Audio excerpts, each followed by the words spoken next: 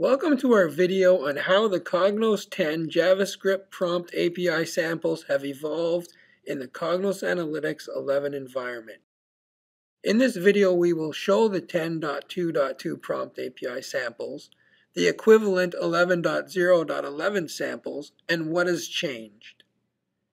In Cognos Business Intelligence 10.2.2, the JavaScript Prompt API provided report authors with a method of customizing prompt interactions in the reports they authored.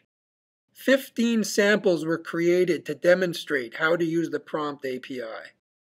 After you install the extended samples, you will find the Prompt API samples in the Samples Prompt API folder.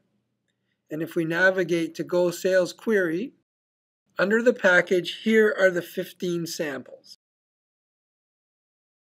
Starting in IBM Cognos Analytics 11.0.4, embedded JavaScript support changed and improved. Consequently, the 10.2.2 Prompt API samples have been rewritten for 11.0.11 using this new approach. You can find the upgraded Prompt API samples here, along with the rest of the JavaScript samples.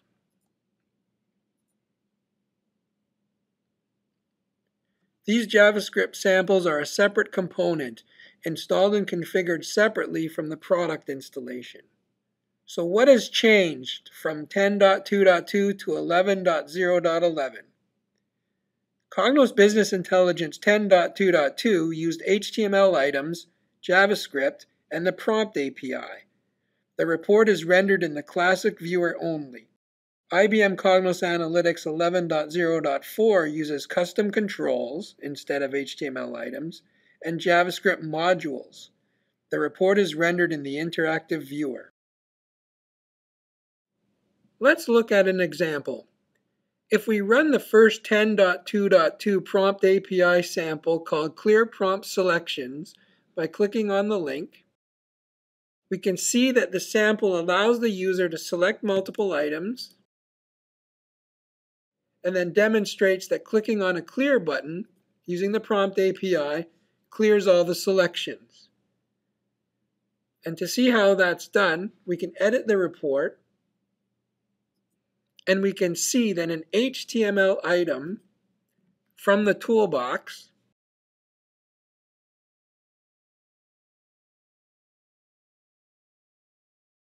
has been inserted into a small report. It can be placed anywhere, but in this example, the JavaScript is used to create a clear button, so it was placed where we wanted the clear button to be. If we double-click the HTML item, we can see the JavaScript code.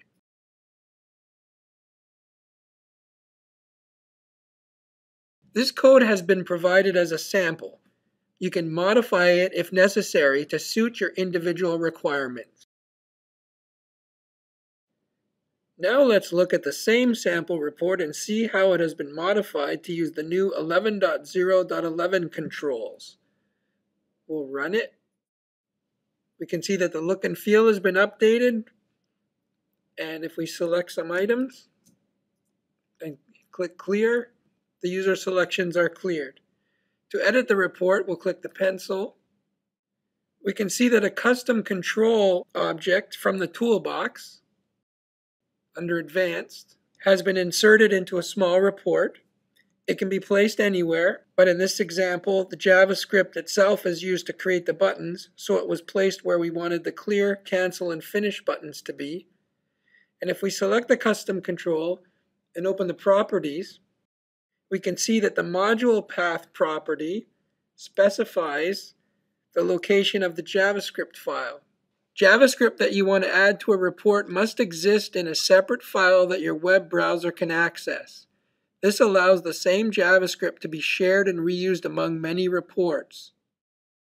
Here is what the JavaScript code looks like. This code has been provided as a sample. It will look familiar to JavaScript developers. You can modify it if necessary to suit your individual requirements. Some tips on how we converted the 10.2.2 JavaScript into the 11.0.11 versions are: In 10.2.2, functions were attached to an arbitrarily named object, usually it was xfdf, to mimic a namespace to ensure the name uniqueness. These references, as you can see here, were removed in 11.0.11 because namespaces are no longer required by the JavaScript code. Also, you'll notice that the new JavaScript code is much smaller than the code required for the Prompt API to provide equivalent functionality. Thank you for watching this video on JavaScript prompting samples. Please subscribe to our YouTube channel to learn more about using IBM Cognos Analytics 11.